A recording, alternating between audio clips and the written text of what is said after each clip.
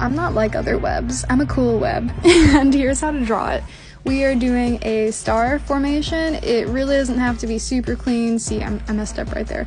But it doesn't matter. We're just going crazy. And when you finish, you're gonna draw a spiral with little U-shaped lines connecting to each other.